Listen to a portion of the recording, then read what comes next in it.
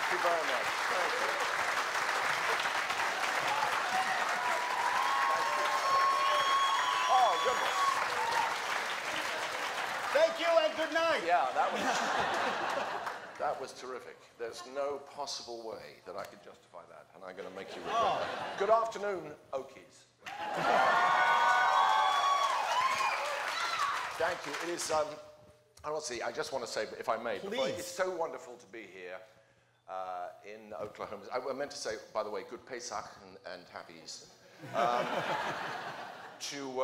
To be here, not just in the buckle of the Bible Belt, but in the prong of the buckle. I appear before you totally unqualified to address the subject at hand. I am not a public speaker, I'm not an academic, I'm not a stand-up comedian. My God, by the way, those comedians last night, were they not? Incredible. Absolutely incredible. I had one joke. I did have one joke about all of us on the road to hell. And I don't know if you know this, but 48 hours ago, the Pope cancelled hell. This is absolutely astounding. After 1,000 years, as basically Article 1 in the Catechism, it's over. There is no hell. Which is, I suppose, is great. I mean, we could wrap this up early. It's absolutely amazing. I must say, if I were a Catholic, I would be fucking furious. I've been paying into this scheme for decades. Absolutely unbelievable. But anyway, thank you so much. I feel very honored to be here. I stand before you a proud atheist. Thank you. Well,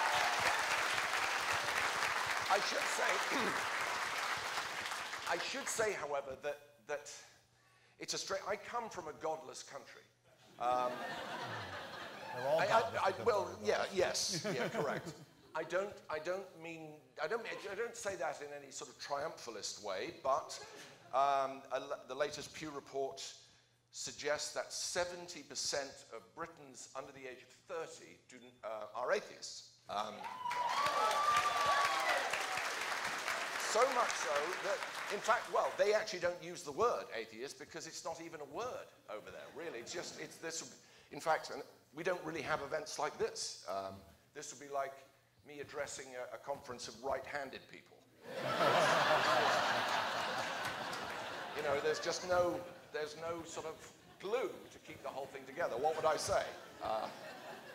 Scissors.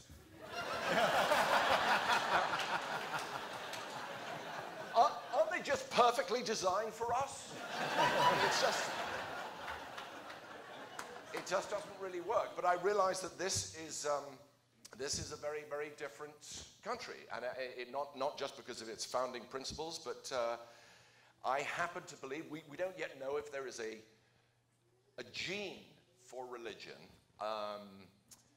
That's a difficult thing to determine. If there is one, you have got to get breeding. Because religious people have an awful lot of children. But even if there isn't specifically one for religion, I do think there is a great separation between our two countries as it relates to religion, because in one way or another, you are all descended from people who got on the boat. You took a risk. You submitted yourself to an ordeal to get to the other side. It is quite metaphorical, this, I realize. But I am descended from people who did not get on the boat. We possibly went down to look at the boat. And we said, yeah, I'm all right. And I think that is it's a very, very big difference in the psyches of our two nations. And I'm very conscious of that when I come here, and I travel around this great country, and I see that God has branches everywhere. And it's probably the single thing that makes me feel the most foreign, the most alien, is this one subject which I'm now wittering on too much, and I can feel you sort of tugging at my trousers. Not even a little. So anyway, once again, not thank even you a so little, much. please. Thank you. Thank you very much. Hugh, let me assure you, we are so thankful that you're here. We're so thankful that you're here. By the way, donating his time, ladies and gentlemen, to come here and talk with us.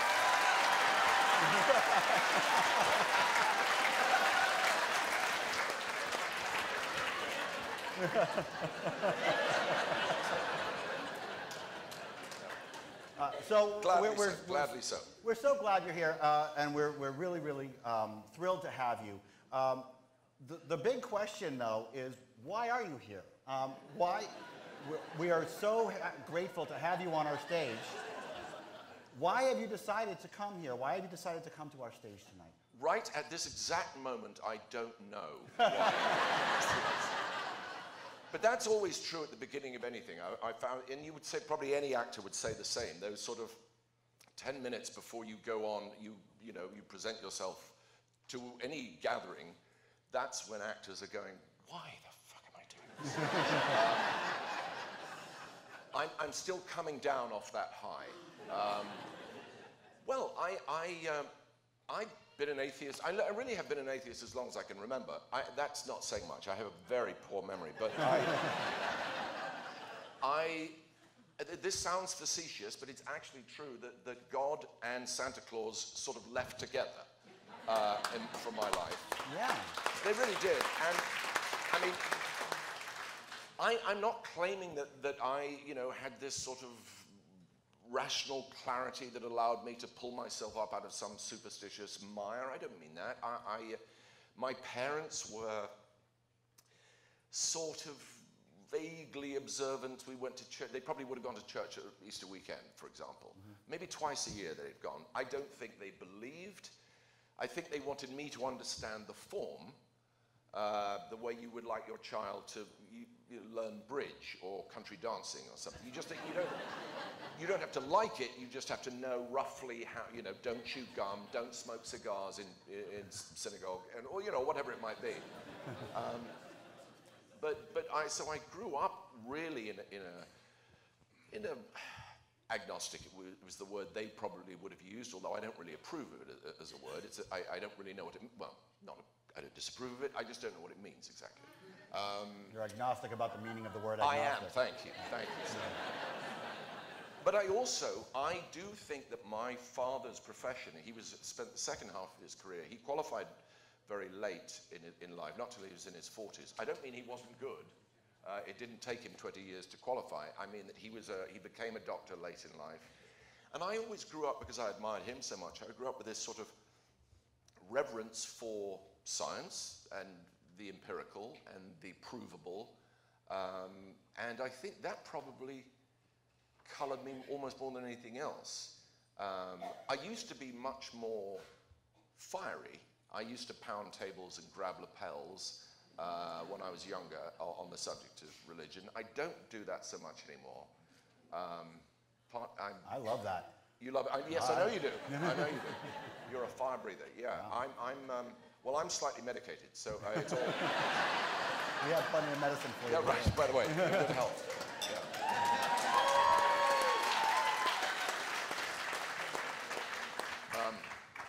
Boy, oh boy. I'm so used to fake martinis.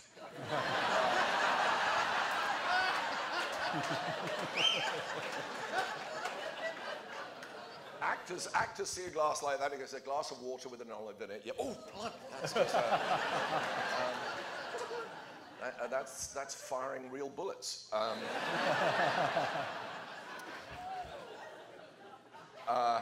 No, I am much less argumentative than I used to be. Much less combative. Apart from anything else, it doesn't work. I don't think you can talk people out of it necessarily. And in fact, I just examining myself, you can't talk me out of much. Right. I don't change my mind. I don't know Who here can remember the last time they changed their mind about something significant? Yeah. Oh, actually, that's quite impressive. A long time ago. I mean, that was sort of 20 or 30. That's much more than I thought, and good for you. I don't mean like a brand of breakfast cereal. I mean something substantial. Well, good for you. I don't do it, or I can't remember the last time I did it. And I think that's a failing in me. I'm not proud of that. Well, I mean, we all have those the preconceived notions. We all have our cognitive dissonance. We all have our stuck in the mudness. What brings you to the American Atheist Convention itself? Why? What about the movement brings you to take time out of your life and fly to Oklahoma and sit on stage with me? Well, you are a very charismatic draw, let me say, first of all. Yeah. And I watched you do battle with Bill O'Reilly, and I went,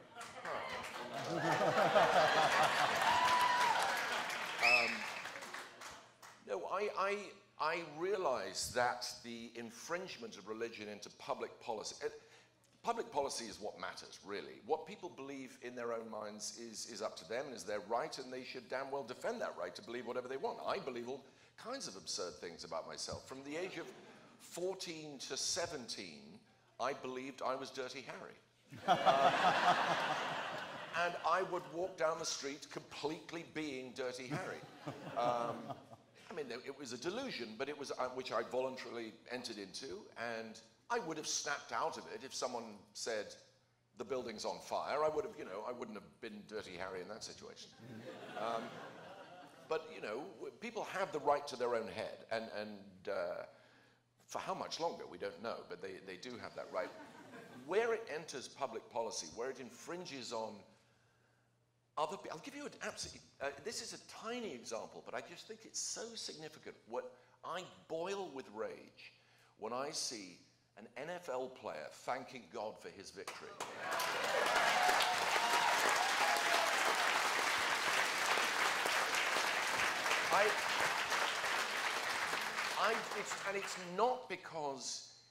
It's not because he's articulating his relationship with what he imagines to be that character who's intervened in his affairs. It's not that. It's what it says about the opposing team. Yeah. That's where it. To actually stand there and brazenly declare that God is against your opponent, it makes me want to vomit.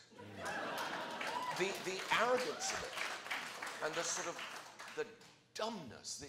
That seems to be such a revealing moment where people are inflicting an attitude on an area of, well, that happens to be a case of just public manners. Mm-hmm. That just seems so ill-mannered. But it also is it's a sign of where, religion gets its foot in the door and allows all kinds of things to be done in its name on the presumption that everybody shares that, whatever the belief may be. And you've got athletes who have spent years, nay, decades practicing every day. These are the most skilled athletes in the world. Yeah. And they, on an individual level, can't take credit for their achievements. Right. They, on an individual level, think that not only are they failures without a man in the sky, but that the man in the sky has blessed them particularly with this. Yes, Tom Brady is pretty close to God, but but he's not really. Wow. Wow.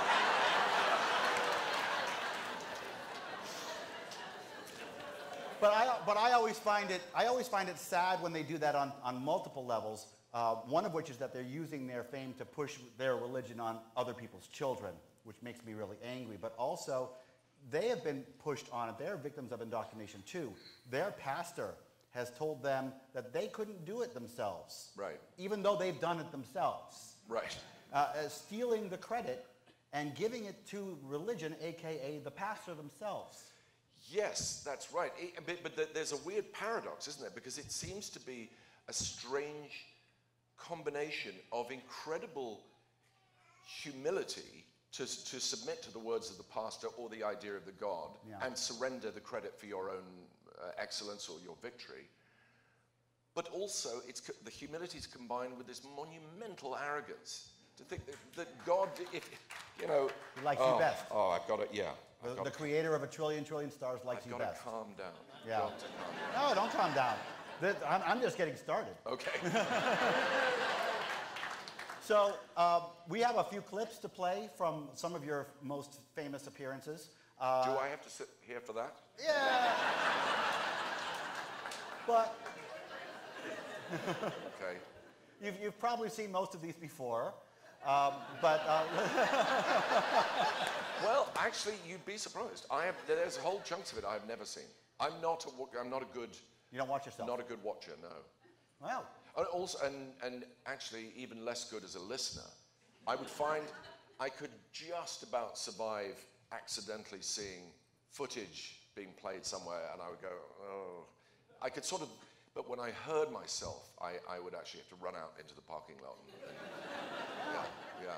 Well, but I'm prepared to do it right now, if that's, all right. That's what it takes. Yeah, let's see what all the fuss was about. Let's see.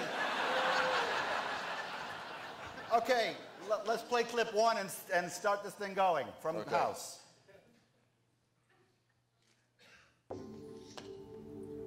God talks to him. It's not psychosis, he's just religious. The only medical issue that showed up on the blood work is low sodium. No, you talk to God, you're religious. God talks to you, you're psychotic. A lot of people experience their religion as something more than symbolic. That doesn't mean... God ever talked to you when you were in the seminary? No. God's loss, our gain. He's either psychotic or a scam artist. He was actually really impressive. Well, yeah, with the burning bush and all. It's quite the show. He was intelligent, polite, dignified. He's not a typical 15-year-old. And he told Cameron God wants her to stop being pissed at me over the article. God knows you stole Cameron's article. He knows she's harboring vengeful thoughts. I'm over it. Yeah, I can tell that from the Berlin Wall of body language between you. I'm shocked that he picked up on it. Low sodium. Check for Addison's. No pigmentation and potassium levels were normal. Cirrhosis? Liver feels fine. Transaminases are normal. We should monitor his saline intake to correct the low sodium. No more than 1 MEq per liter per hour. Let's push the patient history, see if there's any evidence of drugs or other delusions. I'll take care of it. All right.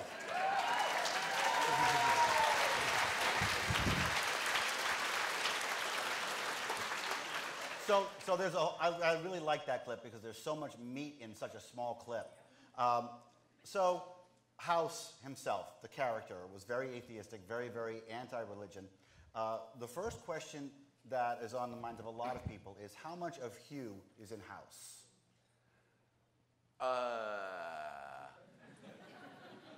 You mean by weight? Or Well, I mean, how I much? would say much more of the creator David Shaw. I mean, I just happen to be an atheist playing an atheist character. Really, the person you should have invited is the guy who created the show. I should have got him to write me a speech. He should be writing my answers. But If I had done that, we wouldn't have sold 850 Stop. tickets to this convention. By the way, 850.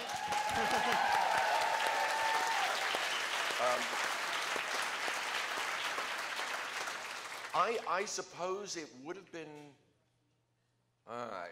hard to could I have played House if I were a Jehovah's Witness, or could I now, being an atheist, play a Jehovah's Witness? I don't know the answer to that. I think it would be difficult. I don't mean because of the dishonesty, because all acting is dishonest, obviously. It's consensual dishonesty. I don't know. I think it would have been difficult. I have been in situations where I've turned things down because of a religious component that I didn't think I could. So tell me about that. Well, I once got into a heated. This is not really religion. I got into a heated discussion with a director about playing Arthur Conan Doyle.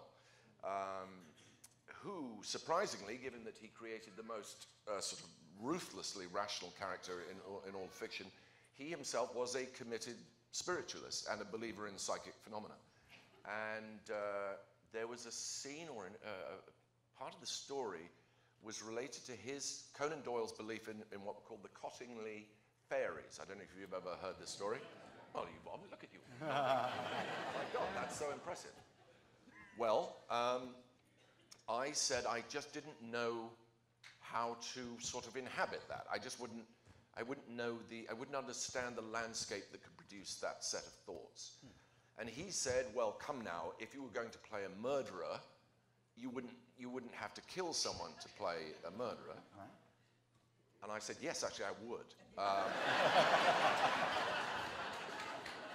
I take my research very seriously. No, I said that that's true, but I think that differs insofar as I can understand what I take to be the components of murder, which are whatever they might be, rage or jealousy or greed or whatever causes one person to hit another person with a frying pan, which is what most murders are. You know, is just that sudden, rageful loss of control. And those are things that I could understand. But actually, the belief in the fairies, I don't know. That was a tough one. It's a tough. And funnily enough, you will be amazed. I don't want to spoil the ending for you, but at the end of her life, so this picture was taken in the First World War. At the end of her life, mid-80s, this woman died, and just almost on her deathbed, she confessed, it was faked. They weren't real fairies. Amazing.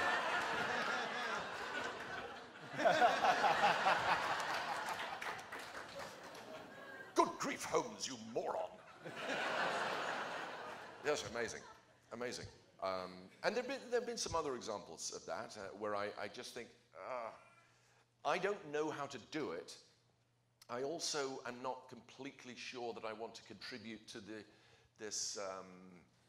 all this folderol that surrounds it. I just don't see it in the same way. There's a huge documentary going on at the moment on CNN about the Pope,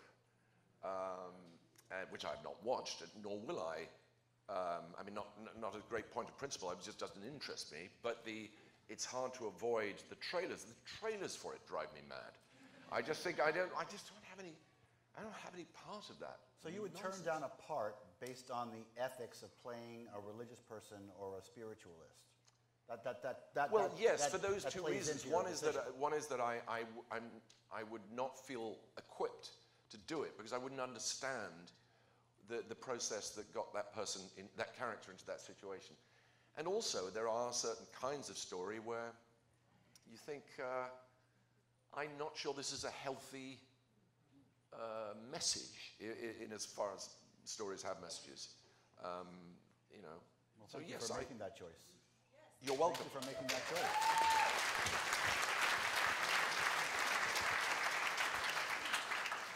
So I knew Douglas Adams for a few years before he died. And brilliant guy, great guy. And in the period of time that I knew him, he moved from the UK to Los Angeles. And when he was in the UK, when he was living in the UK, I asked him if he had had any negative repercussions to his atheism affect his career. And he didn't quite know how to answer it. This is when I first met him. He didn't quite know how to answer that question. And then we stayed in touch, and we became friendly, and he moved to Los Angeles. And then he called me one day, after living in Los Angeles for a brief period of time, and he said, now I know why you asked me that question. So tell me about your experience and if there's been any difference. You've played UK characters, you've been in the UK, you've been in America, you're a TV icon here in America. You're a known atheist, and your character was an atheist. So tell me about the negative feedback or the negative repercussions, or has there been any negative repercussions to your career, and is there a difference between the two locations? There is a massive difference. Tell me about that. Well, for example, I don't know if people are aware of this, but Tony Blair, for example, is a pretty committed Catholic. that was something he more or less had to keep secret. Not secret, but it was something he kept quiet. It was considered an electoral liability in the UK. If people felt, you know, the phrase we use over there is God botherer. We would actually assume that he's actually not quite right in the head. The absolute reverse is true here. I mean, you have had a black president. You came within a hair's breadth of having a woman president. You know, but an atheist president is a long way off, I think, here. You've or got... current. Yeah. Oh, well. Yeah. Yeah. That's the question, right? Yeah. Yeah. He's current, he's just faking it. Yeah. Well, I mean... Some might think. But there were 15 Republican candidates vying for that slot, and they were competing with each other to be, you know, in piety, and it was absolutely nauseating to behold. But I cannot believe that it was in all those 50. What I think the sort of semi-final round, there were 15 of them. I just can't believe all 15 were.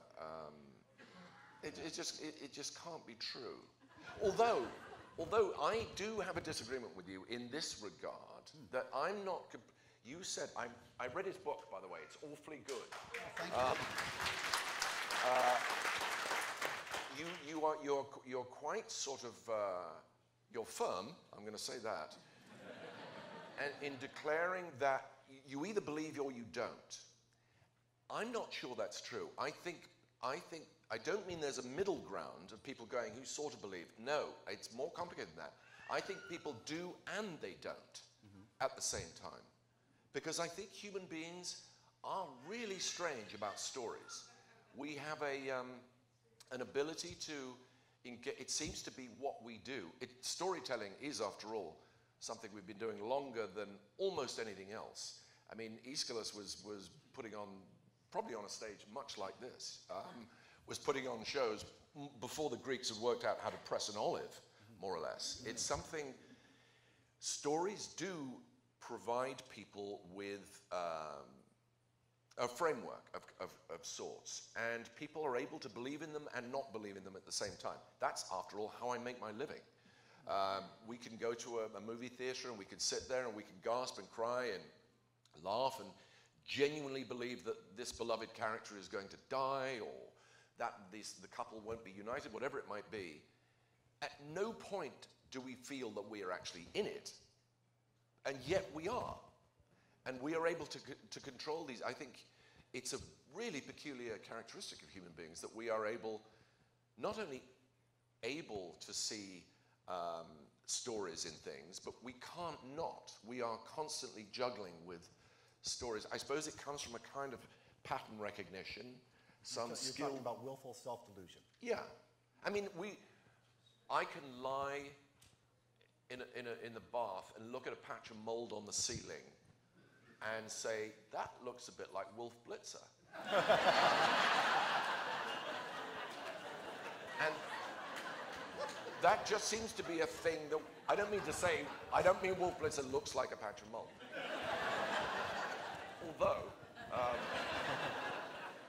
it just seems to be a thing that we can do. We impose we are looking for similarities and metaphors and allegories and synecdoches or whatever, that whole batch of things, constantly. It seems to be something we can't switch off. And I think people, and we can do them simultaneously while knowing, like I could be Dirty Harry while buying a pack of gum. You know, the two things exist at the same time. So I think when you say you either believe or you don't, I'm not sure I go that far. I think a lot of people are doing both at the same time, believing and not believing. And so we have these conversations, for instance, the street epistemological approach, the Socratic approach. I'm glad you tripped up on that. Yes. Well, I got it the second time. Yeah, but if you'd cleared that one the first time, I'd have been really Yeah, cool. it would have been a challenge. Yeah. So we take people through these conversations, and that's how we get them to admit to themselves, because a lot of times they're not believing, but they are choosing to pretend to believe. Right. Because it's easier to choose to pretend to believe. That's what I was talking about in Fighting God, which thank you so much for saying that. And a lot of people confuse the idea of believing and choosing to pretend to believe. Yes. But you're suggesting that people believe and disbelieve at the same time. Is there a difference? Yes, I think there is, because conforming to something that other people do that's another human characteristic that seems to be very powerfully in our wiring, that we want to belong to the tribe and we will go along with what the tribe does. And we are also looking for when a member of the tribe deviates and, for example, says that they don't believe in the thing that you believe in, it is a threat to the tribe. I think this is why people respond. And I mean, atheists do this. Everybody does this. Human beings do this. If I flew yesterday, a man in the airport lounge, probably in his 50s, took off his shoes and socks and put them on the table. And I thought, it's comfortable when you do that. It's not comfortable for me when you do that. And I just thought, so I am immediately extrapolating all kinds of things from that one action. I'm feeling like he's a threat to the tribe. I'm thinking, I cannot possibly agree with this human being on any other subject.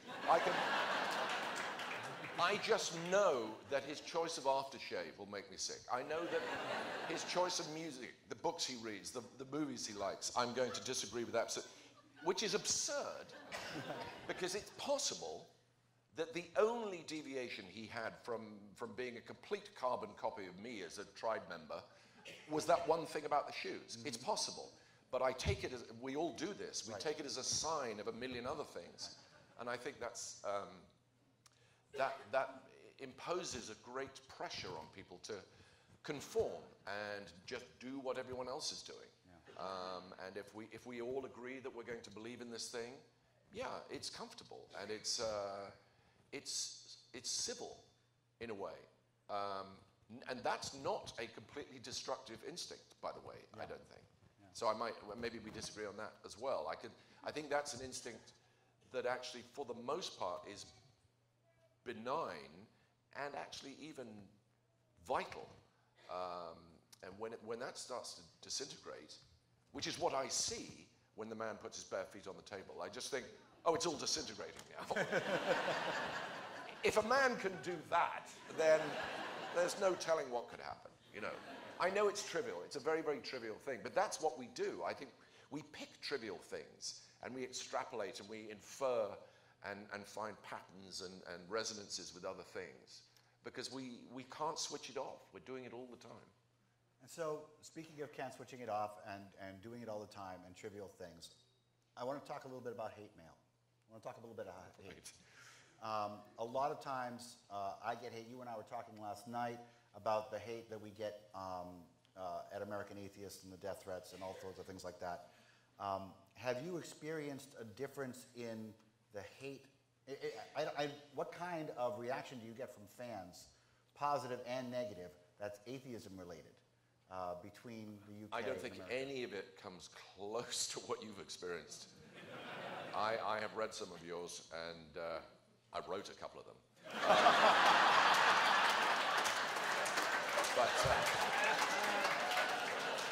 I've read some of yours, and it's truly astounding what you've had to endure. I was in a slightly unusual position. Well, first of all, I think I was protected. I was mollycoddled. I didn't realize it until halfway through the run of House that I was being protected, and then I started to exploit it horribly. Oh, Bring me figs.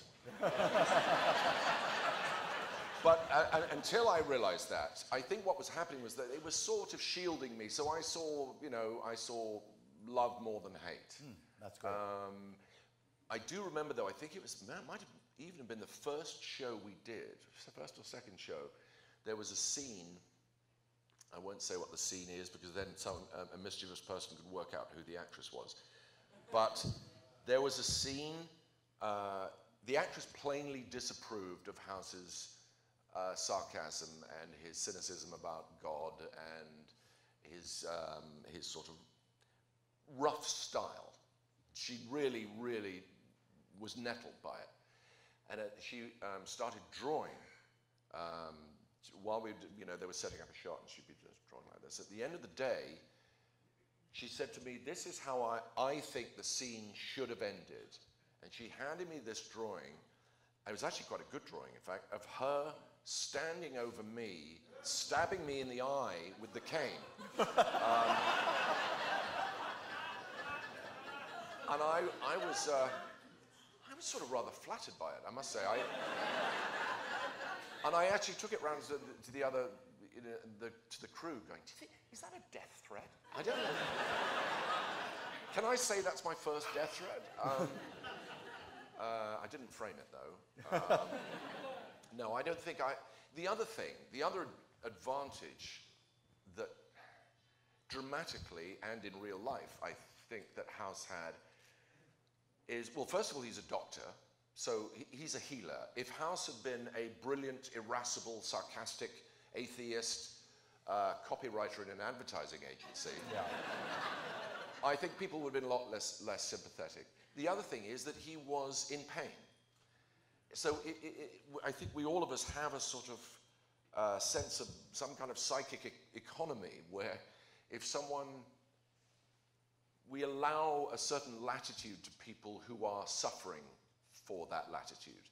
And when you see a character who's in pain, but either he's in physical pain, but also a kind of mental, psychological pain, it's hard to demand the same kinds of, we don't have the same kinds of expectations of that person. It's sort of insulated the character from a degree of criticism that you, able-bodied, handsome, dashing leader of American Atheists, exactly. I really like you. You don't. you don't have that insulation. So people will not give you the same latitude that they might have given House. I think they did. House was sort of very cleverly, I don't mean to say it was a cynical ploy, it was an important component of the character, but a byproduct of it was that it protected him. I mean, even I felt, yes, he is abrasive and he's occasionally flat out mean, but by God, he's paying a price for it. This is a man who's so lonely and so tormented that I wouldn't change places with him for anything. You know what I mean? Which gave me a sympathy for something, allowed me to give him latitude, which I think the audience also did. I think that. So I think you might want to adopt that as a strategy. Ah. Yeah. Actually, that plays perfectly into our next clip. So let's roll clip. Let's roll clip 2 and watch this.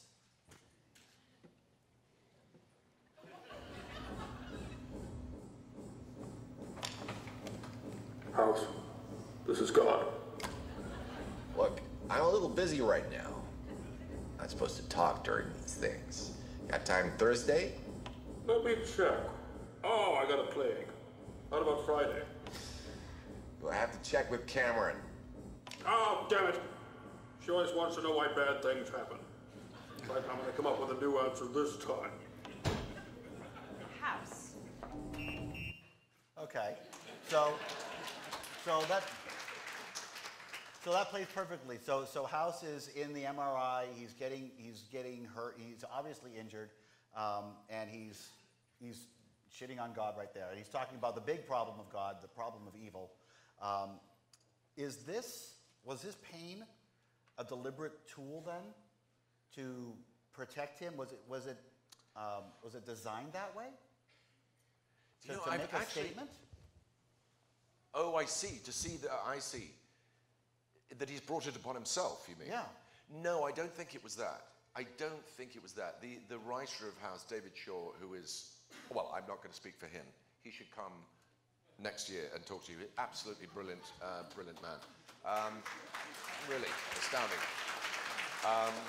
So I'm not going to try and encapsulate his views. It's not my business. I don't think that was in his mind, no. In fact, that feels like a very unsure-ish sort of conclusion to draw.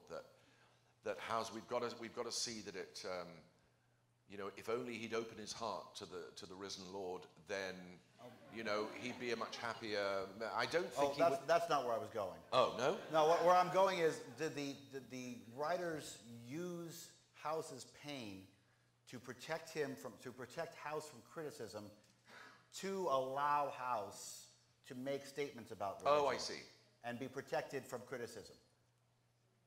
Was House's pain, was House's internal and external and physical pain a tool to allow him to be more sarcastic, to be more... I mean, it had that effect. What's the chicken and the egg? Yeah, it had that effect. Which came first, I don't know.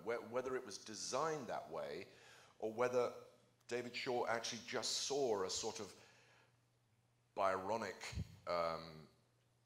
silhouette, you know, which just appealed to him, a sort of haunted, it's a sort of Phantom of the Opera kind of thing. I'm not sure. I mean, he is a very clever, I wouldn't put it past him. He certainly, obviously has the skill to make that work, but I don't know if that's, if he set out with that in mind. It just seemed to, it seemed to have that effect. It had that effect for me, and I think it did for the audience too. Wow. So that scene particularly was about the problem of good and evil, right? About plagues happening, and she's going to keep asking me why bad things happen to good people. What would House say to answer that? About, you know, when we're talking about, or I should say, what would House say? What would Hugh say to the problem of good and evil? When we're talking about...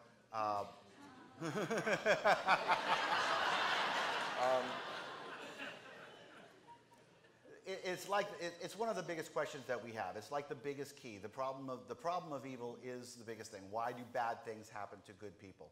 And when we look at this representation on television, you know, everybody in the audience goes, yes! And some of the everybody in this audience goes, yes. So I'm wondering how that is viewed, how you viewed that, how you viewed the problem of evil. Is that something that is present in your mind as you're doing this, or is this something that just rolls off? It doesn't roll off. I mean, that's sort of almost the definition of evil is something that doesn't roll off. That's another way of putting it. Yeah.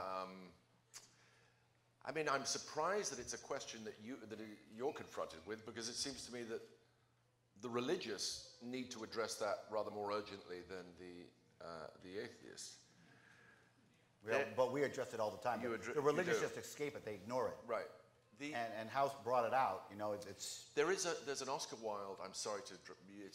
It wouldn't be a complete event without somebody quoting Oscar Wilde. Right. Oscar Wilde once said, "There is no sin except stupidity," which, like all of Wilde's epigrams, sounds on the surface silly and facetious, but underneath, I think, is immensely profound. What it says to me is that if we knew everything, if we knew the state of the universe, there would be no such thing. Our only failing is not knowing. Right. And here's an example that I came across. Again, this may be something very familiar to you. I don't know. It was certainly struck me. Please cut me off if this is a story you already know. The story of Charles Whitman. Does anybody know who Charles Whitman is? No. Quite a lot of people.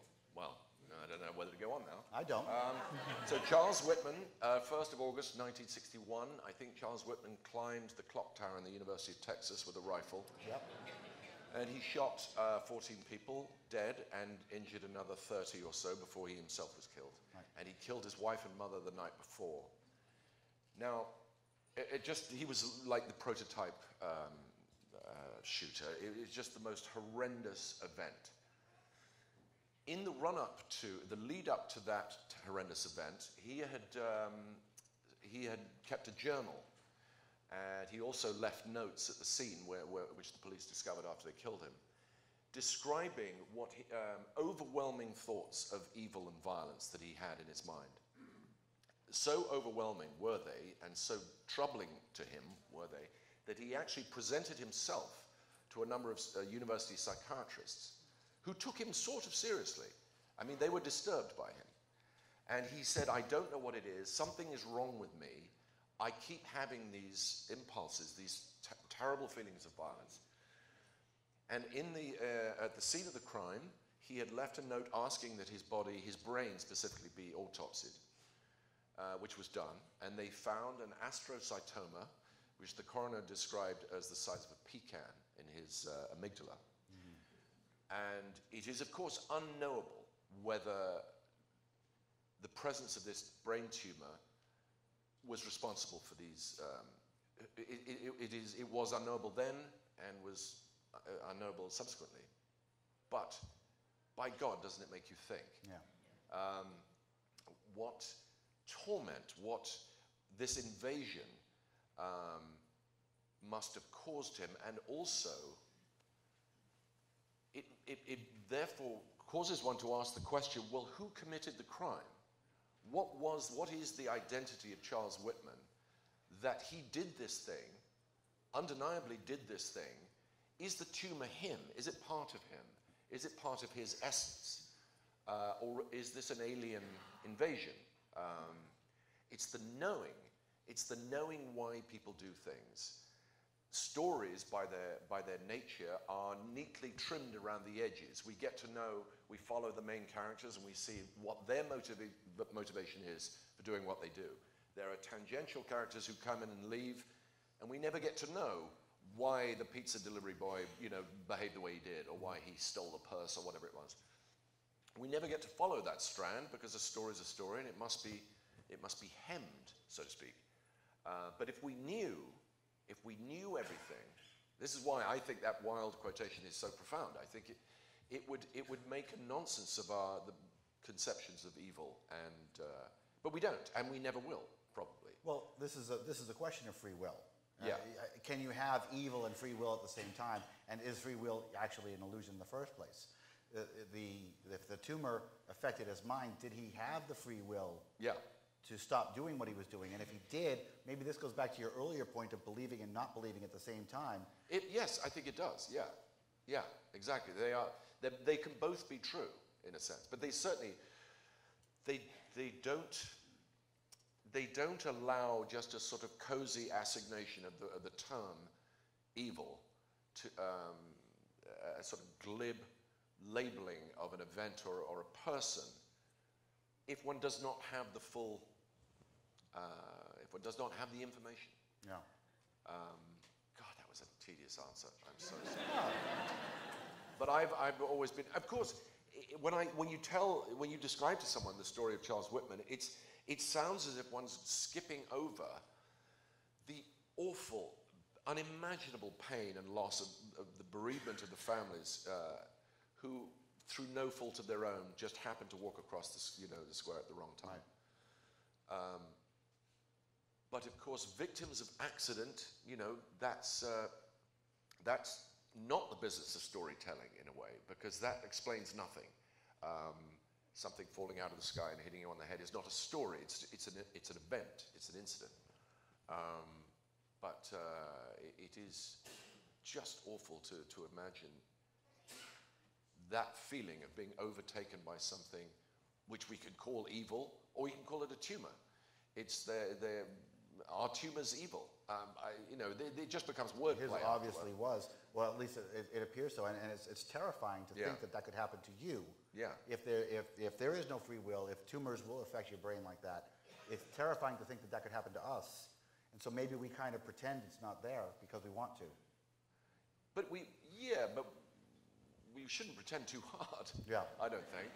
I mean, and we also, neither should we pretend that we are immune from all the things that shaped us. I mean, I'm not in a determinist way, but yeah, in a determinist way. I spoke at the beginning about my parents. I can't say that if I'd been born in Syria to a devout Muslim family, I wouldn't have. I mean, it's very likely that I would, almost inevitable, in fact. And there, but for dumb luck go we. Right. Yeah. And it is the word. It's not a word we use in England much. Behoves or behooves? Behooves. Behooves? I think we say behoves. I don't know why. But it behooves an atheist to be constantly aware of the shaping of our own thoughts and opinions, as well as the shaping of others. You know, that we can't imagine that we're above the fray and that we are somehow immune from these things, because we're not. So I wanted. He didn't agree with that, though. I didn't agree. No. Here's an example. Here's an example that I once witnessed. Yeah. Group of scientists. I mean, so I saw footage of it. I was not present. I saw footage of this. A group of scientists were presented with a psychic. They were all naturally, as you would expect, extremely skeptical. The psychic then announced that he was going to perform some feat. He was going to, I think it was a vase, he was going to lift off the table with using telekinesis or whatever. And after the event,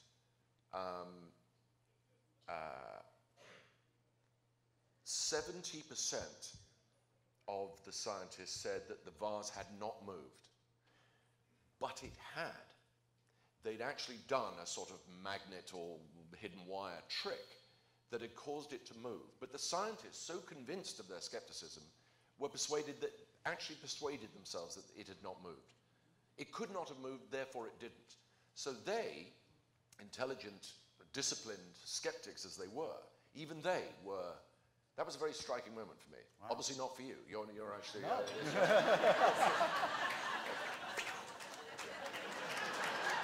Let it go. No. So that's the power of suggestion. That's the power of cognitive dissonance. I guess that works both ways, though, right? I mean, if somebody... Well, that's what I'm saying. Yeah. I mean, if somebody believes that God is in them and nothing happens, or if somebody believes in psychic powers and nothing happens, then they infer it. And that becomes an enemy of knowledge. Right. And what you're saying is that works in both ways. Yeah. It's really interesting to think, because we, as atheists, we want to be we want to be skeptical. Skepticism is highly valued in the atheist community, in the American atheist community. And to think that we are susceptible to it is difficult for us to grasp. Of course, yeah. But it's, I don't mean it's not a thing to obsess over, but it's a thing just to check every now and then. I sort of think, well, I say that happens to be my belief, but I can't honestly say that if I'd been in that guy's shoes, perhaps I would feel the same way. Every now and then it's worth just taking a sort of inventory of one's own, not prejudices, but judices. Judices? Yeah, I just took the pre off. I don't know if that's not really a word. Let's head over to, because I hate to say this, but we are actually close to running out of time. So I want to, yeah, I know. All right. We'll do two more quick clips. I'm going to face this way for this.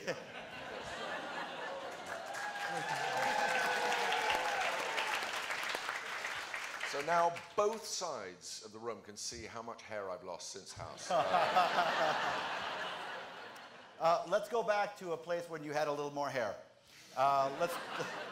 Let's do clip 13.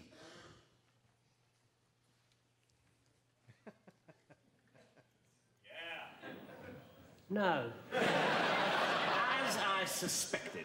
Now, I'm not a religious man, as you know, but henceforth I shall nightly pray to the God that killed Cain and squashed Samson that he comes out of retirement and gets back into practice on the pair of you. Captain Blackadder? Ah, Captain Darling. Well, some of us just have friends in high places, I suppose. Yes, I can hear you perfectly. You want what? You want 2 volunteers for a mission into no man's land. Code name, Operation Certain Death. Yes, I think I have just the fellows. God is very quick these days.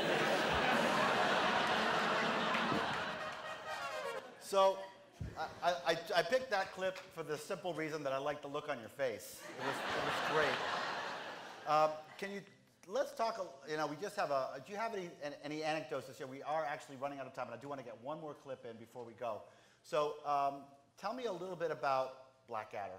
Tell me a little bit about your experience there. Tell me a little bit about, you're in this, tell me, do you have an anecdote about that? Let me just leave it nice and open.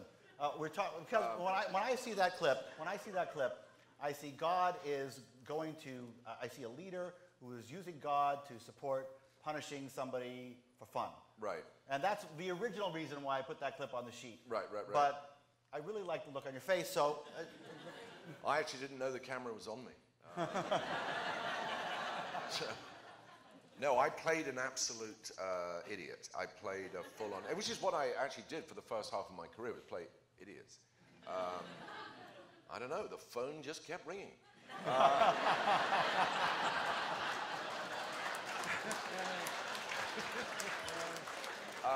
It was a wonderful experience. It really was an amazing experience. It wasn't easy. I mean, it was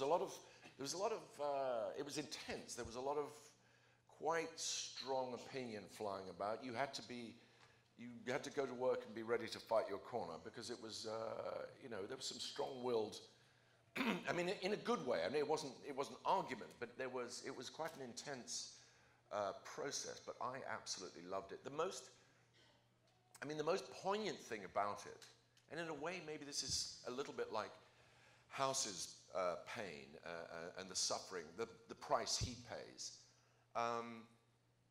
We had a lot of sort of research materials around as we rehearsed, and so we would constantly we were surrounded by these images and these stories and these accounts of life in the trenches, which was so...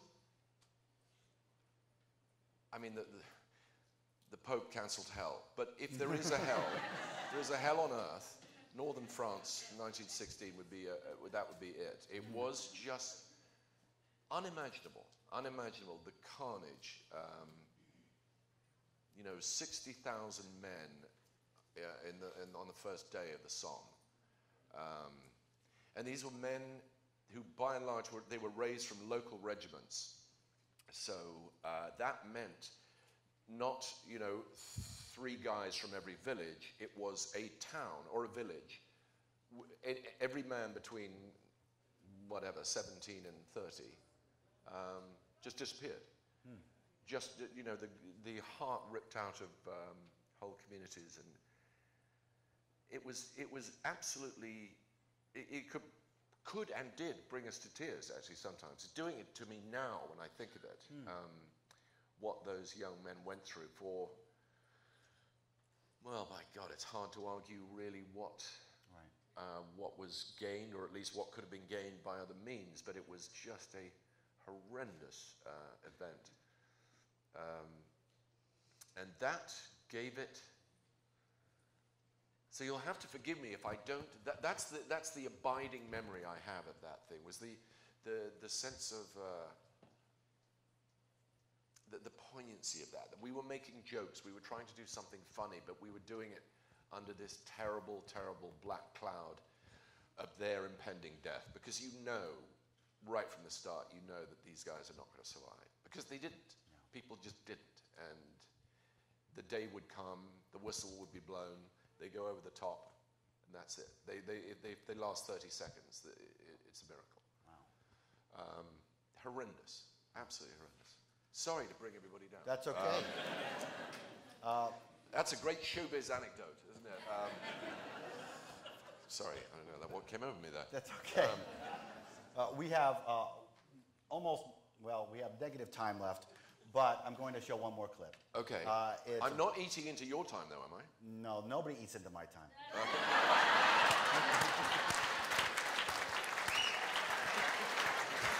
Well said. Well said. So this last clip is very cerebral. It's about agnosticism and children, and it's very deep, and I hope everybody in the audience can keep up. Let's go with clip 9 for the last clip. Thank you. Tony Racklin is headmaster of Lanark Primary School in Thurlow. The school has 84 pupils of mixed race, religion, gender and shoe size. Mickey, don't do that. Cheers, mate. So how does he deal with religious instruction at the school's morning assembly?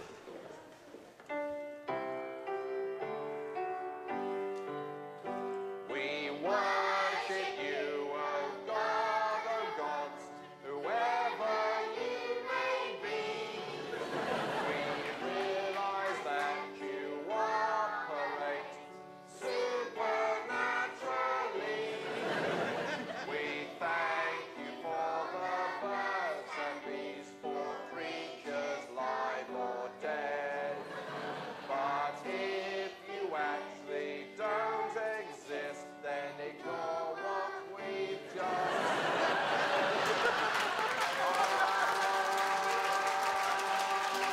Well, what I'm saying.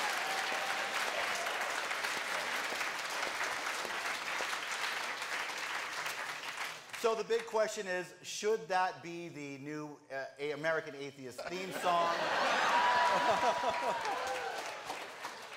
You are welcome.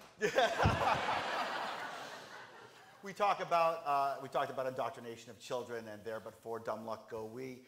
I wanted to end on a happy note, and I love that song. I love the children. Do you have what do you think about when we raise atheist children here in America, there's this lack of group mentality, there's this lack of cohesiveness because we don't have church. And I just love that clip because it's basically an agnostic theme song. Right. I actually don't have a very good question about that. I just like it very much. What do you think? You mean a way of gathering people to observe the lack of observance? Well, yes, exactly. Yeah. And involving the children and doing it in such a happy way. You know, it's difficult to raise children when the children are being subjected to other people's children who are being indoctrinated. Yeah. And what this reminded me of my kid, who is now 21 years old, but when they were a little kid, they would come home talking about Jesus because their friends did. And when I saw this clip, it made me kind of nostalgic for the raising of my child, and it kind of brought a little tear to my eye. I wish I had taught them. I wish I had taught my kid that when they were young. So tell me a little bit about, I don't know, tell me a little bit about... Anything. Just tell me about anything. Tell me about anything, Hugh. Yeah. Yes, I see what you mean, that there is you want your children to partake in to belong to the body of something and not feel like they are excluded or skulking, or that they're not part of the... Those kids were happy. Yeah. I mean, it's odd. It's so different. My experience is so different. I went to a very traditional boarding school in England, and oddly, given that it was so traditional, they actually had from, I think, 14 onwards, there was no daily religious service. There was an assembly, but the assembly could be almost anything. It was almost like sort of 15-minute TED Talks. We could have, it really was. I mean, people could come and talk about a wonderful thing that had happened, a place they'd been, a thing they'd experienced, a job they did, and religion was just, I mean, people could bring it up if it moved them, but it was sort of just absent. And yet we had that daily gathering, which I do think, where everyone felt like they belonged, because that is a very, very powerful, as the religious know very well, it's a very powerful tool, that need to belong that we all share, and particularly children. I think it's, I know what you mean. It'd be wonderful to think that there could be some way of including them, not necessarily to teach atheism, but simply not to teach religion. That's all. Well, and that's what that clip was about. It was about for children from all different walks into all different beliefs. We worship you, O God, or gods. Yeah, and if you don't really exist, then ignore that we just said. It just seems to be, it's obviously a parody, but it also has some meaning to it, because there's a statement there of diversity. There's a statement there of inclusion that I think is really lacking in American society. And when I saw the kids, I mean, yes, it's funny and it's goofy, but it also has some sort of depth to it. It has a message to it of this is what it would look like if we included everybody. Right. Yeah, well, good. I mean, thanks for noticing. I actually had not remembered that. That's from a very, very long time ago. Yeah, well, we can tell from the hair. Thank you.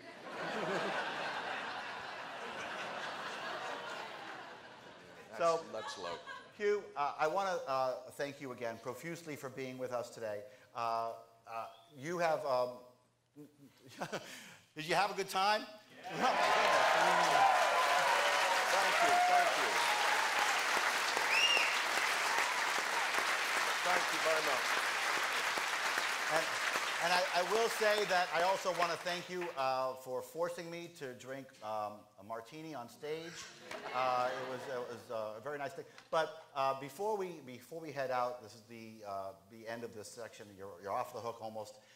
You're going to be appearing at the VIP reception. Thank you very much for coming to the VIP reception. Do you have anything? Where I'll do all my good stuff.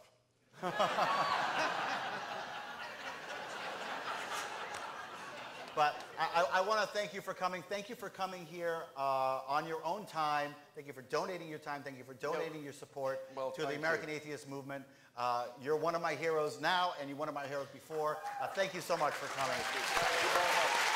Thank you. Thank you. Thank you very much. Thank you.